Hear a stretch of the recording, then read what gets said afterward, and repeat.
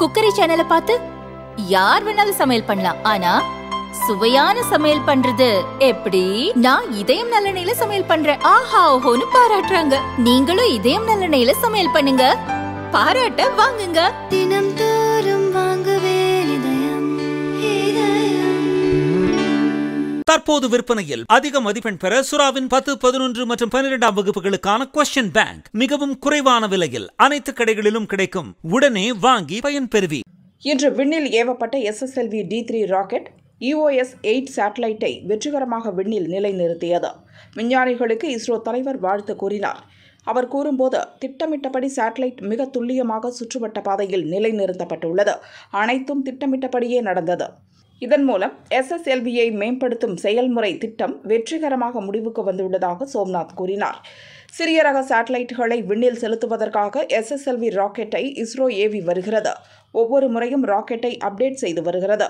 இதன் இறுதி அப்டேட் செய்யப்பட்ட 3வது ராக்கெட் இன்று வெற்றிகரமாக ஏவப்பட்டது. SSLV ராக்கெட்டை மேம்படுத்தும் பணி முடிந்துவிட்டது. இனி இந்த ராக்கெட்டை வணிக ரீதியாக பயன்படுத்த உள்ளது. As on today, with the data available, the mission has almost 100% success, with the satellite being placed in the correct orbit and all separation process happening nominally. And we are very happy about the completion of the development program of SSLV with this third development flight. You remember that the first launch was near miss. We could place a satellite in orbit, but the orbit was a slightly shorter one, leading to the re-entry of the satellite back into Earth at later some time. So after understanding that, we made corrections, and the second flight went very well. And after that, we have done this third development flight. Now, beyond this, the program is to manufacture and launch this rocket for commercial purpose. There are 2 routes for realizing and launching. There are satellites which will be launch vehicle which will be realized by NSIL in the interim period, where they will fund and realize the rockets whichever is required for commercial purpose. They will fund ISRO to realize and supervise from industries and launch.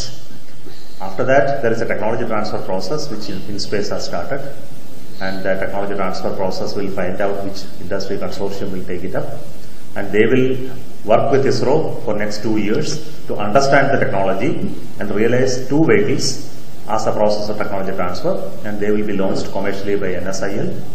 And after that launch, industry will be free to produce any number as they desire in their own facilities, and that's a plan. And whatever they cannot do, ISRO will do.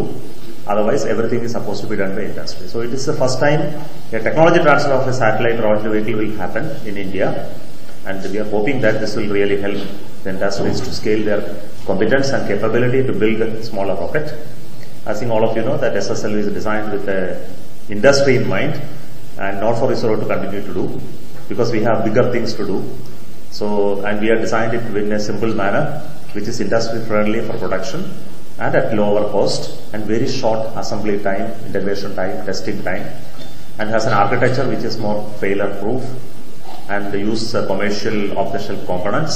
So there are many features that we have built into the rocket to make it very industry friendly, and we are hoping that there is a huge amount of interest, and they will come out with a good proposal finally, and the whole activity of industry technology transfer activities being initiated through InSpace.